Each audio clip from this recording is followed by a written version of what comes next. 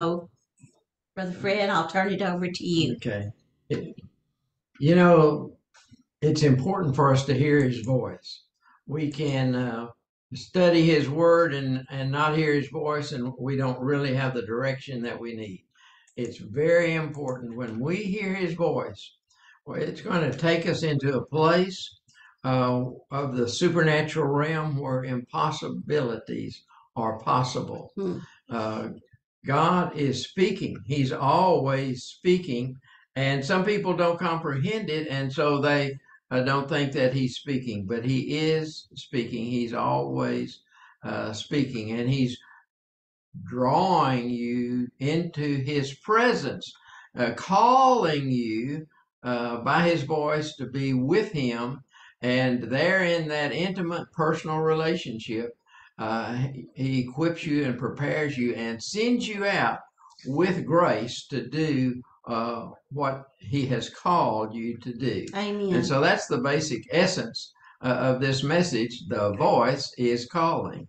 And I want to go back, first of all, just to review a couple of verses that we've studied in this series. And the first one is John 18:37, that says, if you love the truth, if you seek the truth, you will hear his voice. And then in Matthew 4:4, it says, we don't live by bread alone, but by what God is saying, what is constantly proceeding out of his mouth, constantly proceeding out of his mouth, what he's saying. That's the reason we're talking about the voice, because we can hear the voice. We all can hear the voice. Just simply, if you seek the Lord, seek his truth, love his truth, you will hear his voice. He is always speaking. And we live not by what he has said, but by what he is saying, what is presently coming out of his mouth, what is proceeding. And what is it that's proceeding out of his mouth? Well, his breath is his spirit. And there are vibrations in that spirit, in the spirit. And so when he speaks, there are vibrations that come and bring life into us, that impart life to us and life to all living creatures. And he upholds the whole world by what is proceeding out of his mouth. Again, it's not by what he has said, but by what he is saying. Faith comes by hearing, not having heard. Faith comes from hearing, and hearing by the word of God. So we have that capacity to hear by hearing the word of God, hearing what he is saying. So the first thing I want to talk about is the voice of God. And there we've had a couple of verses on it that are very important. But what I want to talk about for just a moment is it's often not in words. It's not when he speaks, he's always speaking, but he's often doesn't speak with words like man speaks. And I want to really emphasize that point, because a lot of people are asking for answers from God, and they are expecting him to speak like a man speaks, and they miss what he's saying. Well, we do not have to comprehend what he's saying in order for him to speak. He's speaking. Right. And many times we do not understand that, do not comprehend what he's saying. And that's because we're not looking uh, for the way that he speaks. And first of all, the first point I want to make, there's just several different ways that he speaks, and it's not by words. And I want to really emphasize that. First of all, his presence. When who is God? Well, we know that he is the voice. In the beginning, before time was measured, the voice was speaking. The voice was God. The voice is God. So whenever the voice is with you, when you're in presence, and a lot of times you feel his presence. There's so many times that just in worshiping and praising him and speaking the word of God, I feel his presence. Now that means the voice is there with me. he is speaking because he is the voice, but I may not hear with my ears, but he's there. And what he's doing, he's imparting things into me. It's the same thing for you. He's imparting things into you. So when you feel or you sense or you see that the presence of God is there with you, then he is speaking with you. It's just not what you can hear with these words because he is the voice. When the presence is there, it's the voice with you speaking. And a lot of times we don't comprehend it. So we want to emphasize this that Job said. We'll look at it a couple of different ways in Job 33. It says you don't comprehend what he says. Many people don't. Okay. Which one do you want me to read? Read first those two. Okay. Job 33:14. Indeed, God speaks once or twice, yet no one notices it. Oh, let me just say that I hear lots of people say they are asking God for direction and they're not hearing him speak. And so they're just sitting and not moving because they do not notice it when he speaks, because they expect him to speak like man. Read this other translation. Okay. This is out of the Message. Job 33:12 through 14, or just 14. God always answers one way or another. Oh, that's an important statement right there. God always answers. Now, is your mind saying, well, he hasn't answered me yet? You ask him a question and he always answers one way or another, even when people don't recognize his presence. Okay, so if his presence is there, he's answering. He always answers. Well, that gives me a thrill in my heart to know he always answers. But sometimes we don't hear him because we're not thinking he's answering us. We're not hearing the way he speaks. Sometimes his voice is like waters. Oh, multitude hallelujah. of water. Sometimes it's like thunder. Hallelujah. So we don't hear it if we're expecting him to speak like a man. Let's look at Revelation. Revelations 14:2. And I heard a voice from heaven. It was from heaven. Like the voice of many waters, and like the voice of loud thunder. And I heard the sound of harpists playing on their harps. Oh, hallelujah. Wow. That's him. He's answering. Woo! It's coming from heaven, but it's not the way man speaks. It's not with words that man would say. Okay, so hallelujah. Here's another one. He speaks in dreams and visions. Oh, so you may see some things even in the night season. He's speaking to you. Yes. But you're expecting him to say like a man speaks. But he speaks in dreams and he speaks in a variety of ways. A variety of ways. What we're doing now is just going over some different ways so that you begin to realize and recognize he's speaking, but it may not be with the words a man would say. Well, let me go back to the vision, and some of you may have joined us a little bit later, but I had a vision of the special needs school that Paul and Pat in Albuquerque are about to start. And I had a vision, and above the door that I saw Paul coming out of with a little boy holding his hand, it said precious gems. Well, I believe the Lord's voice was saying that these children are precious gems to him. And so that's his voice. Okay, it's his voice, but it wasn't words. It wasn't words like me. There were no words in it. Lots of times I've had dreams. I've seen things in dreams, but not words. Right. Dreams. So God speaks in many different ways. He speaks with the unction of God. Amen. Amen. Unction of God. Jerry, what is an unction of God? Well, that is something that dwells on the inside of us that connects with the supernatural realm. And that is the unction. When we know right from wrong. We know uh, whether this is of the Lord, this is of the enemy, this is of my flesh. It is something that connects with the supernatural realm, and it has a voice. But it's not It's words, not the words. words of man. Read 1 Job. John 2:20. Oh, you don't want me to read Job Oh, about dreams and well, visions? okay. Read Job. Then. Okay. We'd already covered it. Okay. Job 33:14 through 18. For God may speak in one way or another, yet man does not perceive it.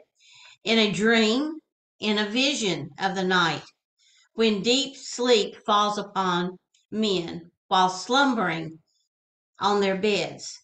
Then he opens the ears of man and seals their instruction in order to turn man from his deed and conceal pride from man. He Okay. keeps back his soul from the pit and his life from perishing by the sword. Dreams and visions are very important. There are purposes for those, and they're sealed to you, and you don't even know. But he's giving you instructions that are going to keep you That's from right. destruction in the dreams and visions that he gives you. So these are not necessarily words. There may not be any words in it, but yet he's sealing instruction to you. It's going to keep you from destruction. A very important way that he Hallelujah. talks. But now we've moved on to unction, the Yes. unction of the Holy Spirit. And so read 1 John 2:20. 2:20. This is out of the Amplified Bible. But you have been anointed.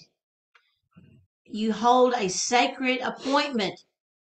From you have been given an unction from the Holy One, and you know the truth, or you are known and you know all things.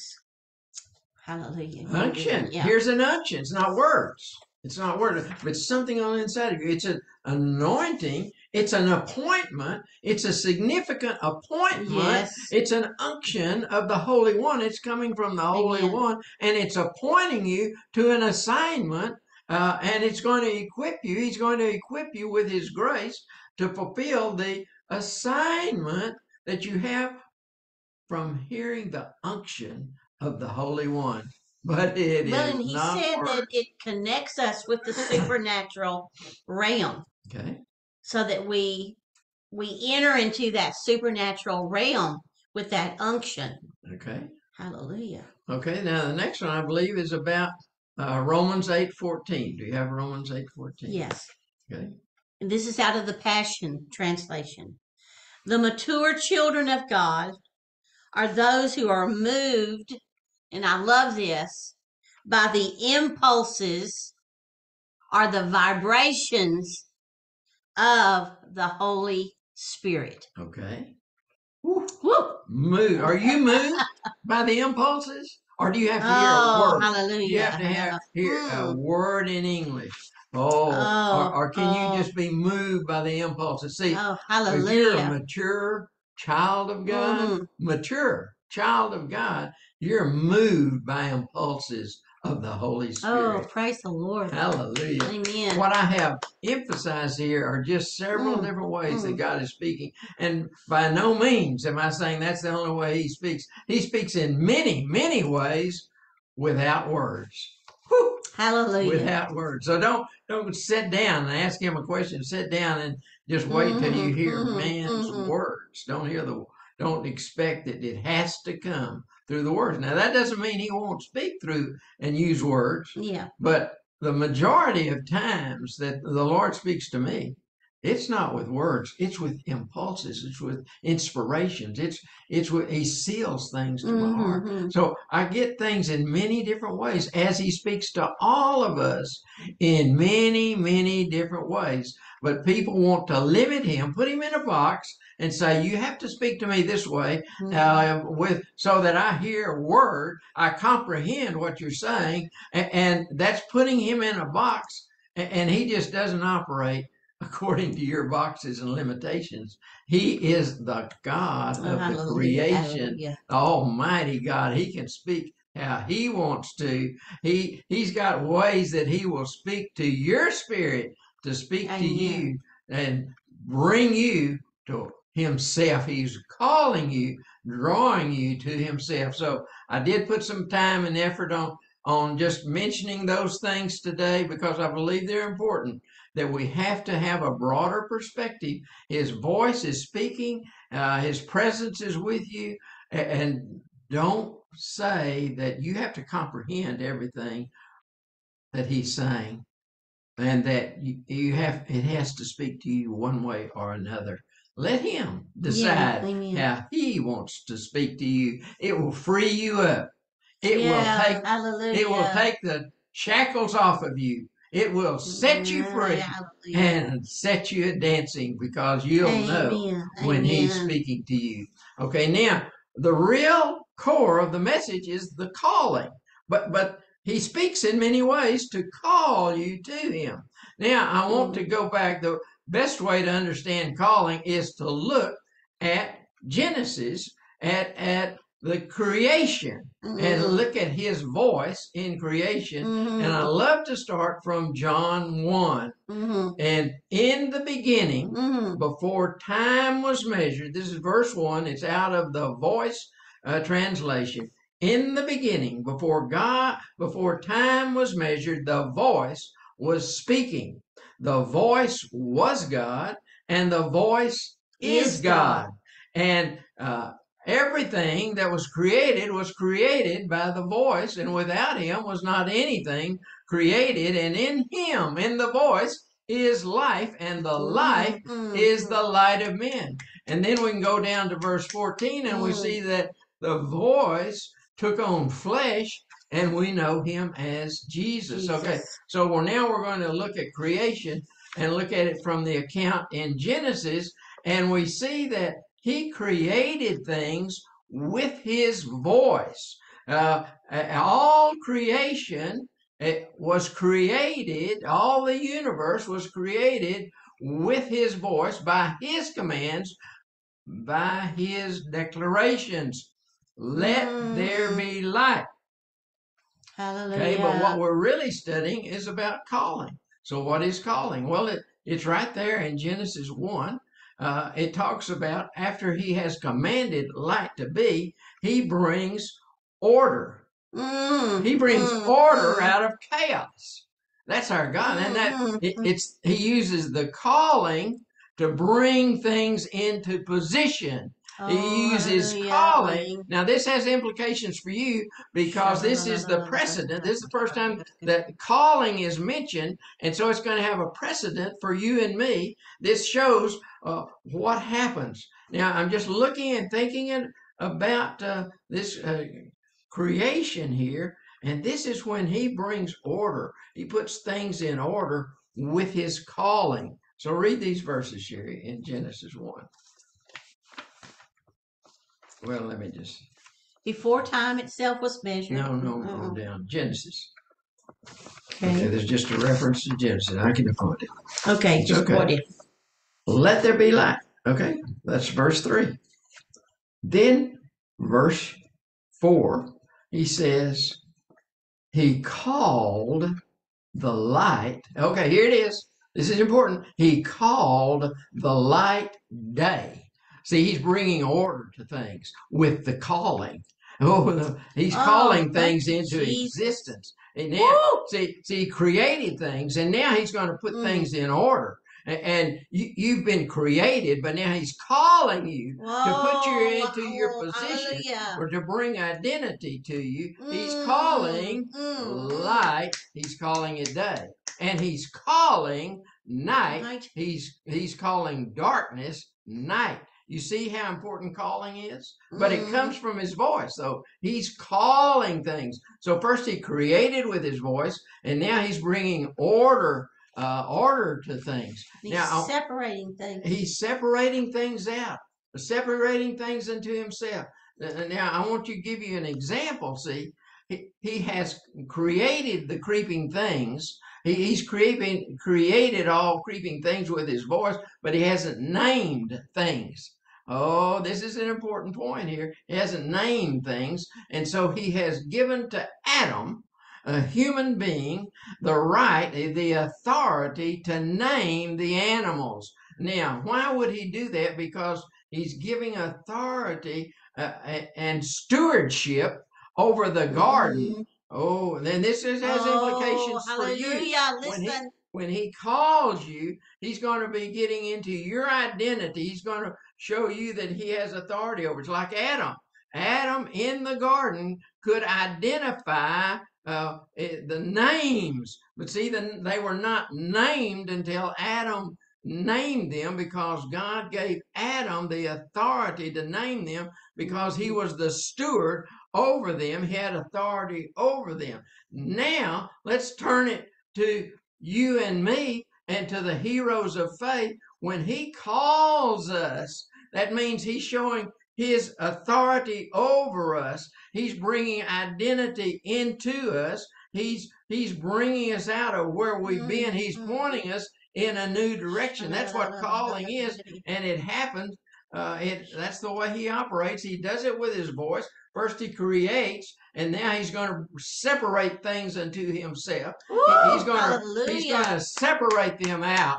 Oh, hallelujah. You want to be separated out from the Yes, world, yes. separated into holiness and consecrated for God's purposes and his assignments for you. It all relates to calling. And we see that implication and the example of Adam calling the animals. And what he called them, he gave them that identity. And he had authority over them. He was stewarding. And that was a part of his responsibility to call them by name. Okay, now, here, let's go into the Old Testament where God begins to call the heroes of faith. And he called Abram. He called Abram. He called many people throughout the Bible. But we're going to just look at a couple of examples. We see that he called Abram and he gave him a new name. See, when God comes into your life and he calls you into himself, he's calling you unto himself. He's giving you a new direction, and he wants you to be there in an intimate relationship with you. He's got a new purpose and a direction for you, and he calls you into himself so he can have that intimate relationship with you and send you out, appoint you, anoint you, and give you that unction of the Holy Spirit to move in the new direction. So first we see it with him calling Abram, and he changed his name to Abraham, father of many nations. So he's changed his name. And when God changes your name, it's because he's got a new purpose and a new direction. And he's going to show you your identity. When God gets involved and he calls you into himself, he's going to equip you and send you out upon an appointed time and appointed a place with an appointment and an assignment, and he gives you the grace to bring it forth. Oh, hallelujah. And we all are called. You're called. And so this message is for you to understand your calling and how to discover that calling. Maybe you haven't discovered it yet, but I'm going to say some things tonight that will shock you. Okay, so let's go on. Another one was Jacob. He called Jacob. Jacob was the deceiver. He was the supplanter. He was somebody who stole the birthright from his brother. But God, see, when God got involved, he called him unto himself, and he gave him a new name. And after that day, he didn't walk the same way, because he had encountered God. He had been called to God, and he had been appointed to a new assignment. Okay, so Sherry, well, let's just think about Jacob there. From his name was changed from Jacob to Israel. Israel means one who prevails with God, or has power with God. He's a prince ruler with God. Okay, so Sherry, God spoke to her one day, and what did he do? I was getting out of my car, and I was closing the door, and I heard the Lord say to me, "I'm changing your name." And I said, "Okay, what is it?" And he said, "From this day forward, I call you Israel." And so I said, "Okay."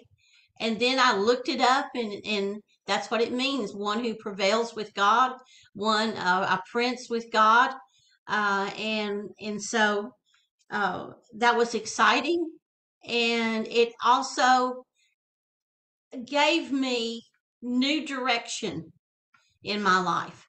It gave me encouragement.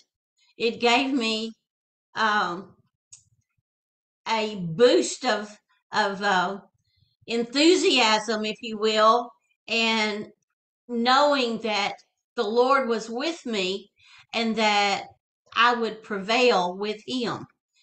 And so it was a wonderful, wonderful day to be renamed. So when God calls your name, He has a purpose and a reason to do that. Yeah. He's calling you to Himself, but He's going to equip you and prepare you to send you out in a new direction, a direction that you hadn't imagined.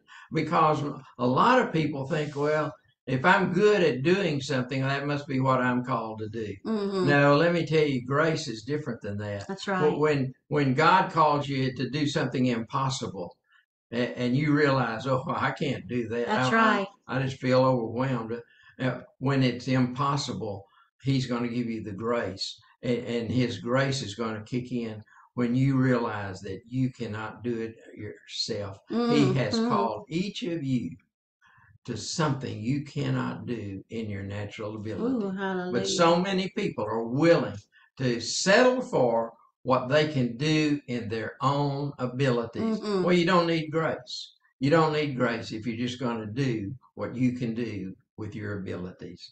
But that's not the reason for calling. Calling is to put you on a higher plane, to take you someplace where you cannot go on your own, send you someplace that you cannot get there on your own. Now I'm going to just turn to the category of all believers. What kind of a calling?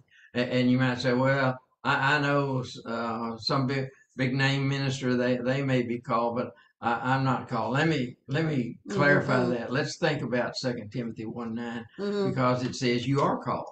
You are called. You are called. Right. I want you to read this, Sherry. Okay. 2 Timothy 1:9, who has saved us and called us. If you're saved, you're called. You have a calling. With a holy calling. It's a holy calling. Woo! Not according to our works, but according to His own purpose and grace. Okay, this has nothing to do with what you are good at. Right, exactly. Not my work. You cannot go down the checklist and say, well, I can do that, I can do that, I can do that, I can do that. And a lot of people do that. And they think, oh, that's my calling because I can do these things. And they miss it. They miss it because it's His purpose. It's not what you're good at. Right. It's what He purposes for you to That's do. right. And He will equip you and resource you to do what He has called you to do.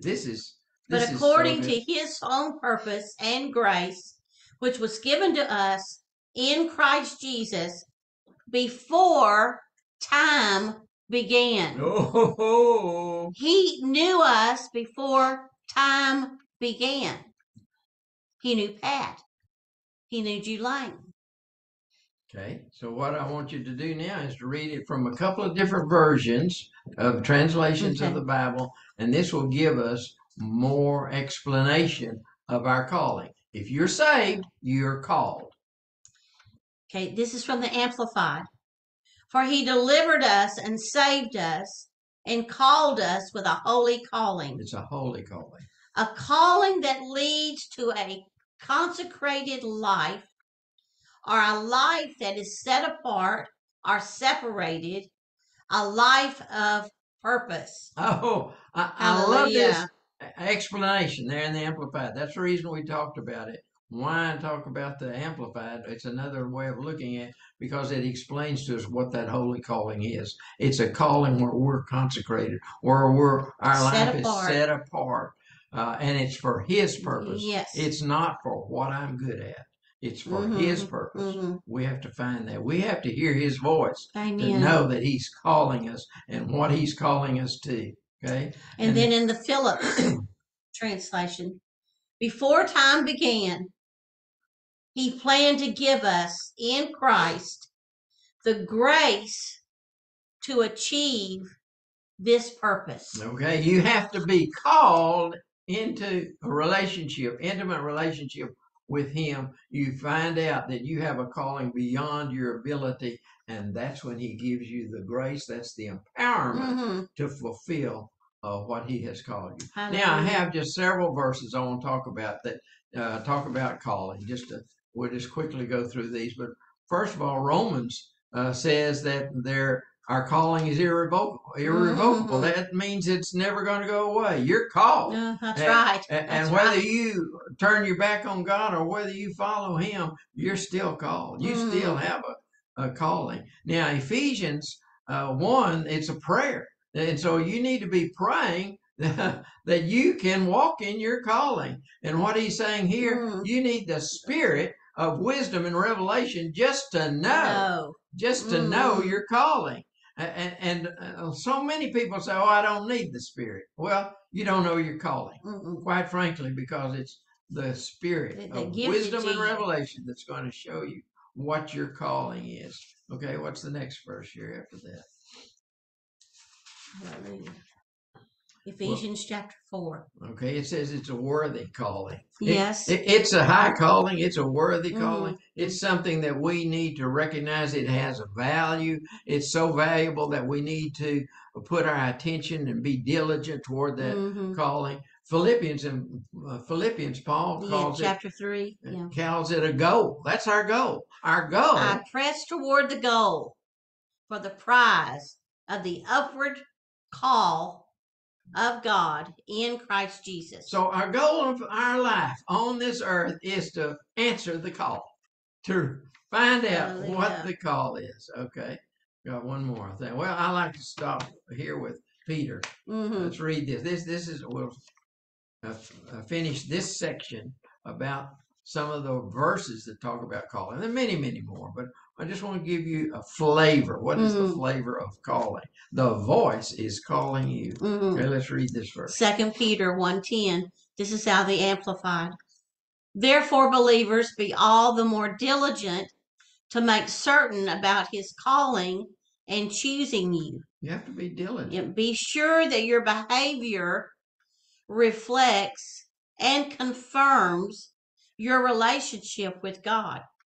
For by doing these things, actively developing these virtues, you will never stumble in your spiritual growth and will live a life that leads others away from sin. Oh, hallelujah. Do you want to fulfill that right hallelujah. there? That's pretty important. That's pretty amazing to impact it. We'll live a life that leads others away from sin. You have to be diligent and towards that calling and get your life lined up with your calling. Now, this is the final thing I'm going to talk about, and that is the application.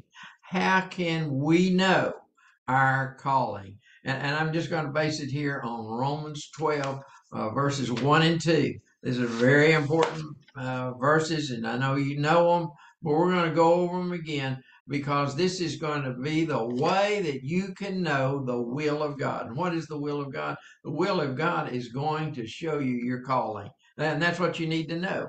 What is my calling? And this is the way to do it. It's just a simple application. It's a lifetime journey of putting your body, all of your being, on the altar. Amen. And so that you can renew your mind so that you can know what your calling is. Okay, read these verses. Okay, Romans 12, 1 and 2. And this is out of the Amplified.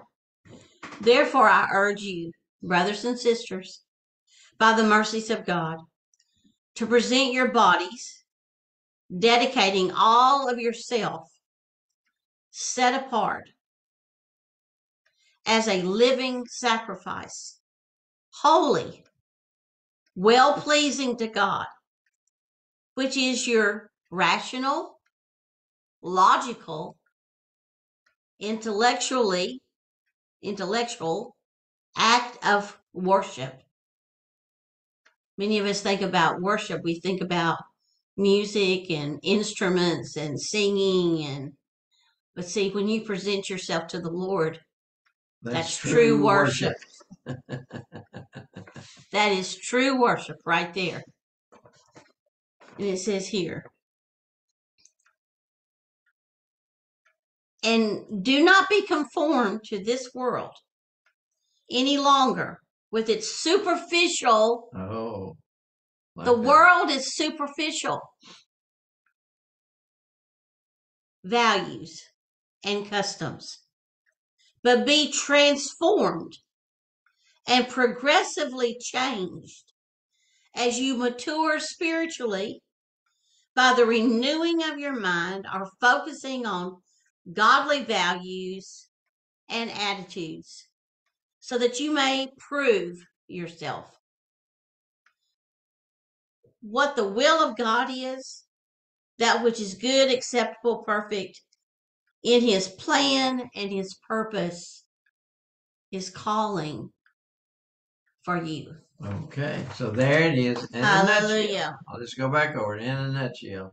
If you want to know your calling, and we all need to, because we are all called, and it's not by what we've heard, but it's what he's calling us. He's calling us unto himself, and he's going to there when we come into that intimate relationship. So how do we get there? Well, we have to present our whole being, our bodies. That includes our mouth and eyes and our ears, what we're hearing, all of that. Present it to the Lord as a living sacrifice, and that is our reasonable call service of worship. And then we'll know His will. It's a progressive. It's a progressive journey where we'll know His goodwill, His pleasing will, Acceptable acceptable, and His perfect will. So that's a process right there, progression. And let me just give you a personal example of what happened to me. Now, I had heard His voice a few times before I did what I was going to tell you, but only a few times, not very often. But then in October of 1982, I went off by myself for a few days. I fasted during those days, and I just walked in the woods, and I was walking and praying with the Lord, and He called me by name.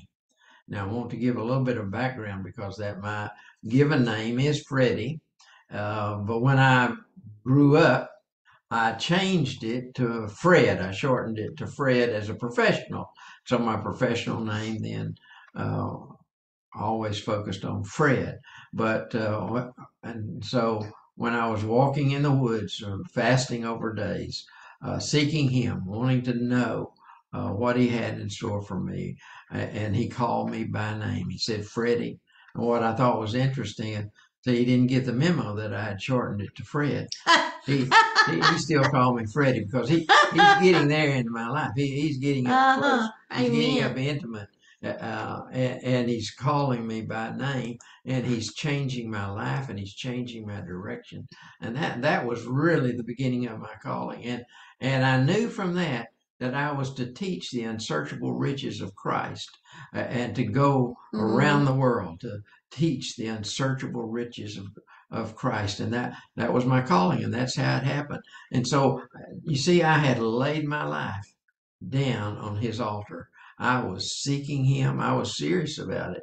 I had gone off by myself for days, fasting, only drinking water, and just spending time prayer day and night for days, seeking Him. And He was seeking me. I didn't know it, but He was seeking me. He knew my name. He called me. He called me into a purpose, and He gave me the grace to do it, to be a teacher of God's word, of His wisdom, of His message, the message of the gospel of the kingdom. Hallelujah. And so if you want to find your calling, and it's the only thing really that matters about being on this earth, we need to know who we are.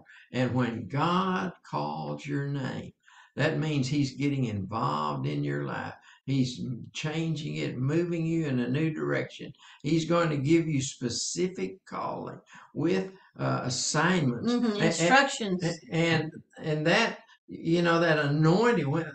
the anointed one, see, is someone appointed to do something significant for the Lord. So if you're anointed by the Lord, then that means you've been appointed to do something significant on this earth, that you're not here just going around aimlessly, but you have a purpose. Each one of you has a purpose, and it doesn't just start one time, and this is not just a one-time event.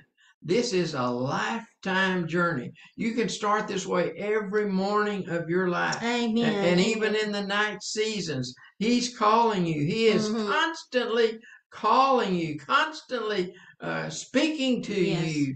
The voice is calling. The voice is speaking, has always been speaking, will always be speaking. He's the voice. The voice is speaking. He's calling you. It's on a day-by-day journey. And He is not telling you what's going to happen in 10 years and not communicating with you for those 10 years, because no, there's a voice behind you saying, this is the way, walk in it. He wants that intimate relationship with you. He doesn't want just to connect with you every 10 or 15 years. He wants that intimate relationship with you. And see, Proverbs said that the heart of man lays out the plans, but it's God that directs the steps. And He does that with that voice that is ringing in your spirit. This is the way, walk in it. Thank you for being here. I'm going to turn it over to Sherry. Hallelujah, hallelujah, hallelujah. This was a wonderful, wonderful message. Praise the name of Jesus. Thank you. The Lord is calling, and we want to hear what He has to say to each and every one of us. And as I open up the floor, I want to pray over everyone that has joined us tonight. And this is just a tremendous group tonight. I pray over you in the name of Jesus that you will hear the voice. The voice. The voice is God. The voice was God. And the voice will always be God. And that He is speaking and calling you into your place and into your position, and that He will put things in order for you. Whatever He has for you to do, that He will put it in order for you in the name of Jesus. And He will bring families together. He will bring those things in your life together that you've been saying, these things are disjointed and I need some things worked out in my life. And what He's doing is His voice is bringing things in order. I love that. I love that. That's one of the nuggets that I took from this message tonight. And I want to hear from you what nugget you took from tonight's message.